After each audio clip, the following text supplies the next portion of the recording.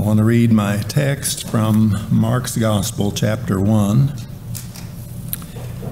And then also I want to look at a parallel text in Luke chapter 4, verses 31 through 37. But first of all, we'll read from Mark's Gospel at chapter 1 at verse 21. And they went into Capernaum, he and the disciples, and straightway on the Sabbath day he entered into the synagogue and taught. And they were astonished at his doctrine, for he taught them as one that had authority, and not as the scribes.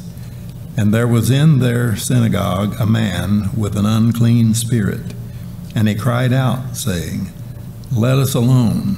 What have we to do with thee, thou Jesus of Nazareth? Art thou come to destroy us? I know thee who thou art, the Holy One of God. And Jesus rebuked him, saying, Hold thy peace, and come out of him. And when the unclean spirit had torn him, and cried with a loud voice, he came out of him. And they were all amazed, insomuch that they questioned among themselves, saying, What thing is this? What new doctrine is this? For with authority commandeth he even the unclean spirits, and they do obey him. Now, essentially the very same thing we have in Luke's Gospel. It is the very same event, but Luke uses a couple of words, synonyms, different than Mark does. I think we see in this the genius of divine inspiration. The choice of the words in many cases will be that of the human author, yet everything is guided by the Holy Spirit, so that he is writing divinely inspired. Both of the writers are. But just a couple of little differences that I think are important for our purpose tonight.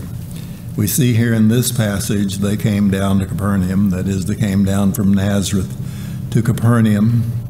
Verse 32, they were astonished at his doctrine, for his word was with power. His word was with power. Down in verse 36, they were all amazed and spake among themselves, saying, What word is this? For with authority and power he commandeth unclean spirits, and they do come out. We see in verse 35 that Jesus rebuked him, saying, Hold thy peace, and come out of him. And when the devil had thrown him in the midst, he came out of him. But we see there was a man with an unclean devil, and Christ removed him simply by the word of his mouth.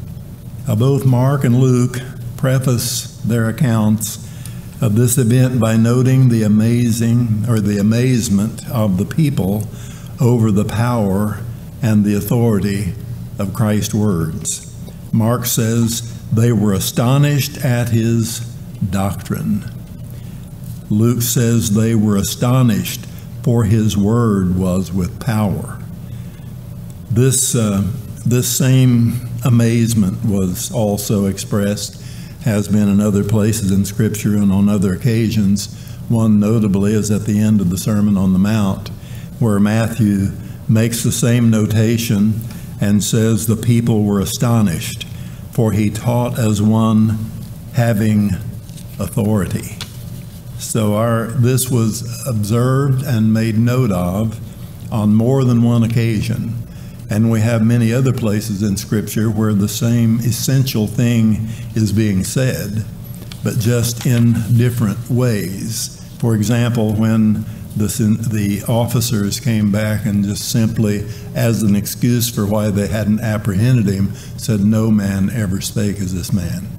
So they were saying the same thing, essentially, not in the detail that is recorded here in these two Gospels.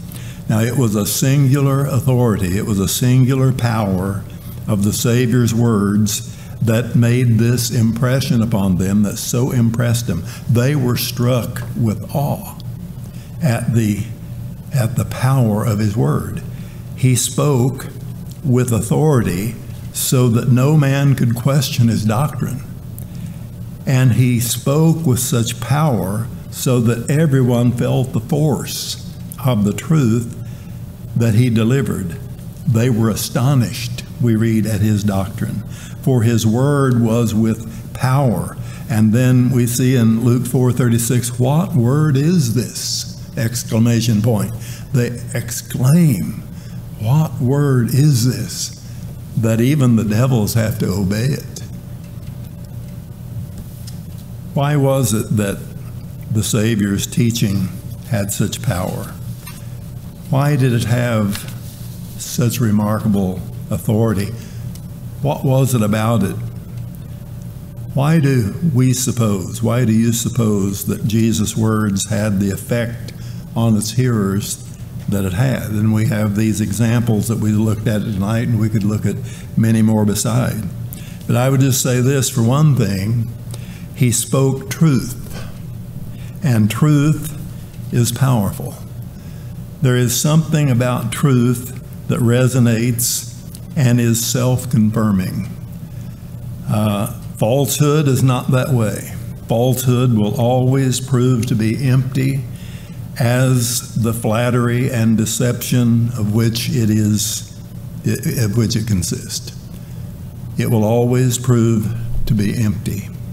Now, as much as we want to believe flattering words that are spoken about us, we know what is flattery and what is truth. As far as deception is concerned, deception requires delusion. In order to receive that which is intended to deceive, you have to be afflicted with some kind of delusion. You know, the Lord said that he would send them great delusion, that they would believe a lie. And so delusion is always connected to the believing of that which is not true. But certainly, as far as truth is concerned, it stands on its own. It confirms itself in those that hear it. Deception requires, as I said, delusion. Sometimes it's self-delusion that is experienced. I enjoy watching these interrogations, the interrogation part of these real crime programs, to watch the suspect or the person of interest as he is questioned, and to try and determine if they're being truthful or not. And you know, most can't pull it off. If they are guilty and they're trying to deceive and try to lie, they can't pull it off, because there's just something about a lie that a person knows that it's a lie. And I know there are some that are clever liars and they're more convincing than others. But the pros, these detectives doing the questioning, they're hard to fool. But it doesn't matter. As far as self-delusion is concerned, it doesn't matter how obvious the attempt to deceive is on the part of the suspect, or how damning the evidence is against him. There will always be those who plead their innocence. The family members, oh, I know he didn't do it. There might be a mountain of evidence and he's lying through his teeth as he says he didn't do it, but they are willing to be deceived, because, as I said, the self-delusion is involved in this thing. My dad always observed the eyes. And of course, we've all heard the expression, shifty eyes. Well, kind of shifty-eyed, I don't know if you can trust him or not.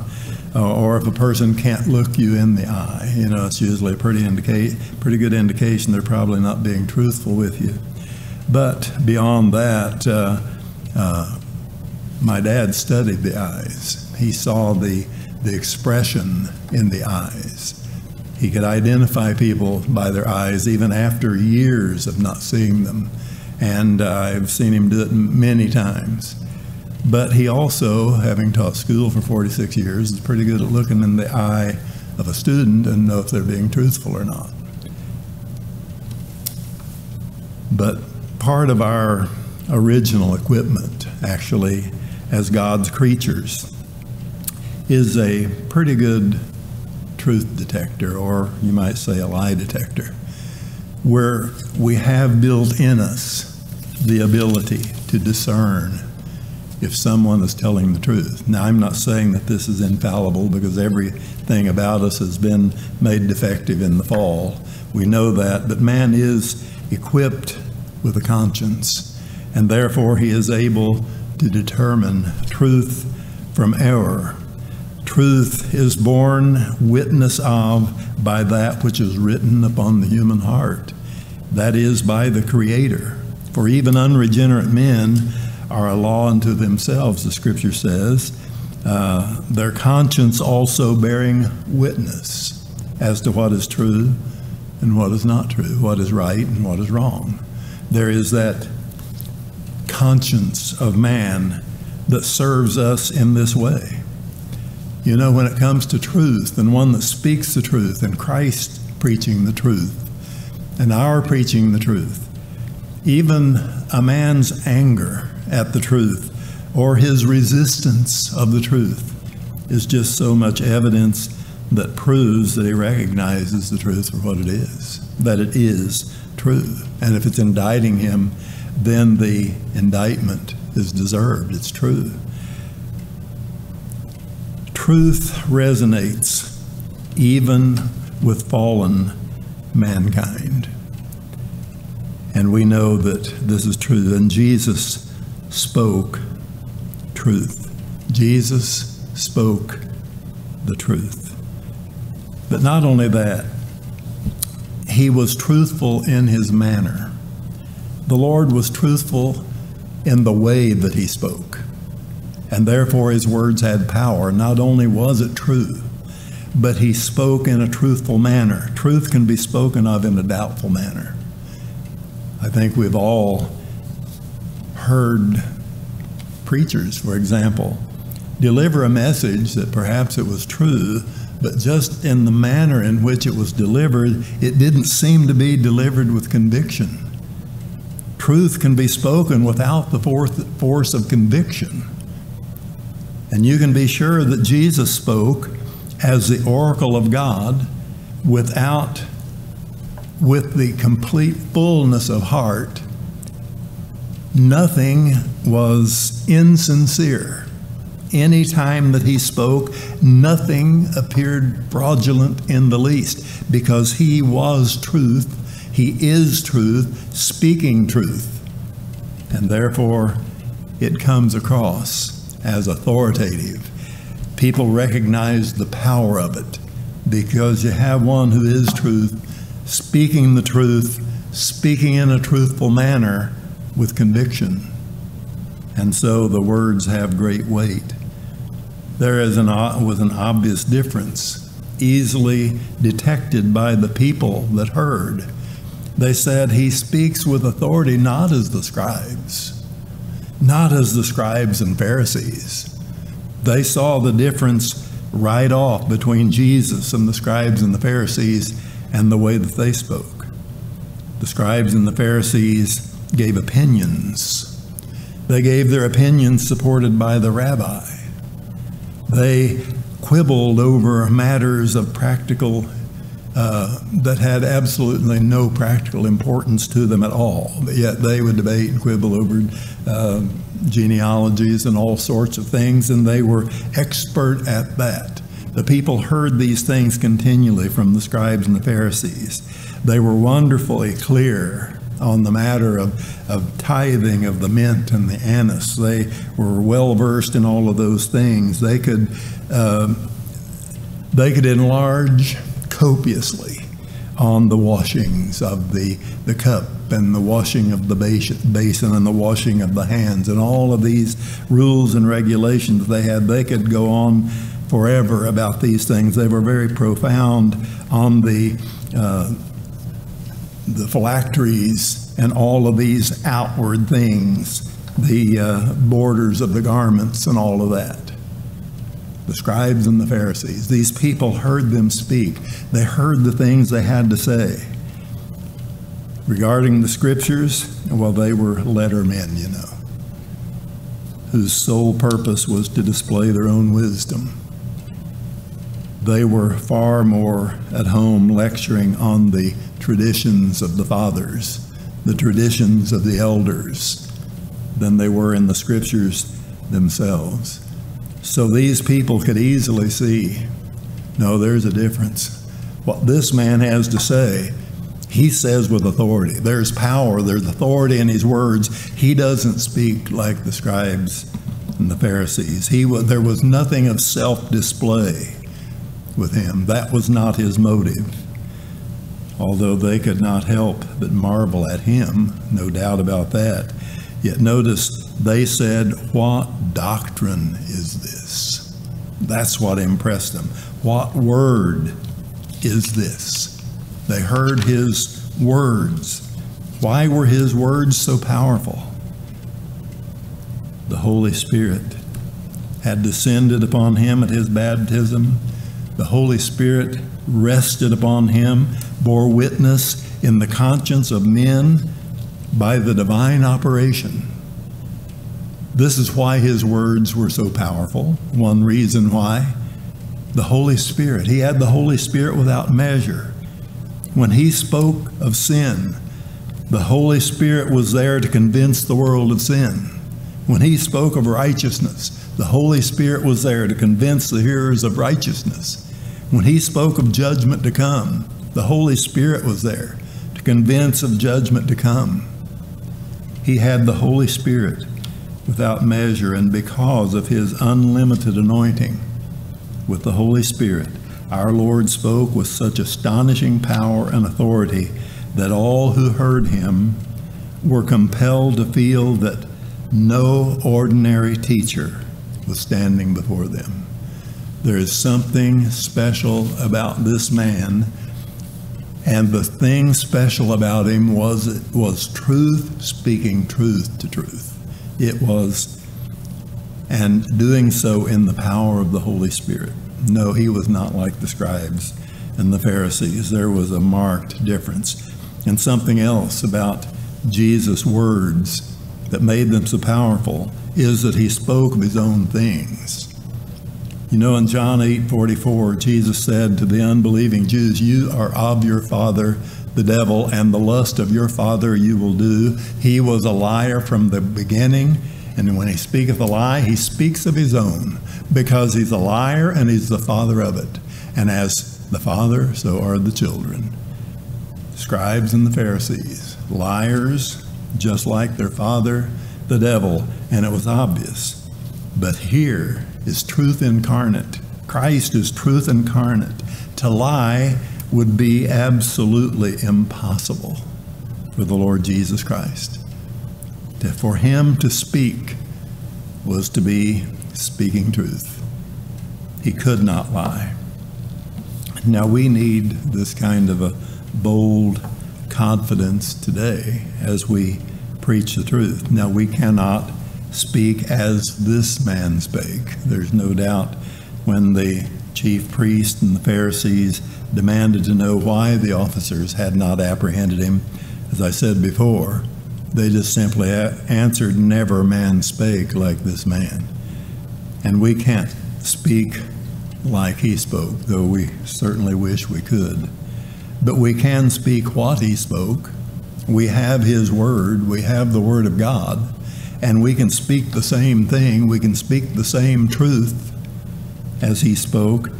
And we need to endeavor to speak even as he spoke, as pertaining to the purity of truth, uncompromising the truth, confidence in the truth, boldness to declare it without apology. That's what I always marveled and do marvel as I read the Gospels and see the way that the Lord answered the scribes and the Pharisees, answered his enemies, and the wisdom with which he spoke. And there was never anything that resembled a backing down or an apologizing for what he's going to say or what he said. Oh, he spoke the absolute truth without apology, and he always spoke exactly the right thing. Full dependency upon the power of truth proclaimed. We need that confidence. It needs to be, even with the words that we speak, that people would recognize, that we would recognize the power and the authority of the Word of God. We have no authority in and of ourselves, but the Word we speak is the power of God unto salvation to all who believe. It is the power that cast out the devils, that cast out this unclean devil in this case. It was the power of the Word. And of course, that is the very emphasis that is being made, and the one that we need to have made. Nothing else can overthrow the devil. Nothing else can loose the poor sinner from the bondage of sin. Nothing can release a sinner from the cruel influence of Satan in his life. This man is tormented having this unclean devil. And you can see the kind of master that this devil has been in the way that he leaves, even in obedience, which he had no choice. When Jesus told him to get out, he had no choice but to do it. But he tore the guy and threw him as he is leaving. There's nothing else that can quell skepticism like the Word. I think debating truth is sometimes valuable, sometimes necessary. We're all to be good apologists, to be able to give an account concerning the faith that lies in us. Not only that, be able to defend the faith. But there's nothing that can quell skepticism like the truth itself, just simply declaring the truth. And I like to remember this when I'm witnessing. I hope you do too. To rely upon not my ability to persuade somebody, that'll fail every time. And if I would persuade them in such a way, they probably wouldn't truly be persuaded anyway. A lot of personal evangelism, that's all it amounts to, just trying to outwit the guy and try to somehow trick them into believing or to influence them and persuade them some way. Yes, we are to try to persuade men. Paul said we persuade men knowing the wrath of God, knowing the terror of the Lord. We persuade men, but how do we do it? If we're not doing it with the Word of God, they're not really being persuaded. But there's nothing to quell skepticism and overcome rebellion and resistance like the Word of God itself. Now we have here proof of that. We have the power of Christ's words demonstrated before their eyes. They marveled. As I said, both of these authors, they begin to tell this by stating the way that the people were amazed at the authority of his word, at the word that he spoke. And as he sees this, he gives them a demonstration of the power of his word, the proof of that power, right there before their eyes and right here before our eyes. Jesus singled out an extreme case with this demonstration. Now here is a man totally possessed by the devil, the very antithesis of God incarnate is this man here. This man represents the worst of cases, one in whom the devil had full power. We see that he is a man with an unclean spirit or an unclean devil in the power of the devil. Luke says a man with an unclean devil, that is, an undisguised devil. I think that's an important description. We know that Satan can transform himself into an angel of light. 2 Corinthians 11:14 tells us that he can do that. But in this case, there's no disguise. the disguise is taken off. It is the devil, and he is seen as an undisguised devil. And this is the one that is controlling this man. This man pictures one that's so fully given over to sin, to a reprobate mind, that there is not just imagine a person that is completely mastered by every vice that there is. Drink and dope and gaming and porn and every other addiction you can think of. Picture a man under these things, bound by the cords of sin as with a cart rope. That's what this man is. And yet our Lord delivered him with a word. The Lord delivered him without doing anything. He didn't get into a knockdown, drag out argument with the devil. He didn't do anything except just speak. And his word was obeyed. You can see it as they saw it and then be amazed at the awesome power of Christ's words. The word knows no limit to its power. Literally, there is no limit to the power of Christ's words. It's the power of the word that we find here to be so marvelous. The word alone, unaccompanied by anything else, unaided by anything else, as we say, the naked word, absolutely nothing else, totally independent. On other occasions, we know that he was pleased to demonstrate the same power that he had by incorporating various procedures. It's still the power of the word, we know that. We know on one occasion he stretched forth his hand and touched the leper and said, "I will, be thou clean." That was in Matthew 8:3. Luke 4 and verse 40, that's just after this. After he finished here at the synagogue, he went to Peter's house and healed his mother-in-law, assisted her to her feet, and then there were multitudes coming the rest of the day and into the night, into the wee hours, multitudes, and the scripture says he laid his hands on every one of them and healed them. Put his hands right on them. Luke 7:14, he reached out and touched the bier of the dead son of the widow of Nain, and he restored life to the son. And you can go on and on. There are countless examples in how he made clay and spittle and put on the eyes of a blind man. These types of things he would do for various reasons. But in this case, he is emphasizing the great truth that the Roman centurion in Matthew chapter 8 understood and declared when he said to the Lord, and the Lord said he was going to come to his house and heal his servant. And that centurion said, "There's no need for that. Just speak the word, and my servant will be healed." Even from a distance, you just speak the word. That centurion knew something about his authority, the authority of his word. He said, "I'm a man in authority, and I say to this one, do this, and to that one, do that.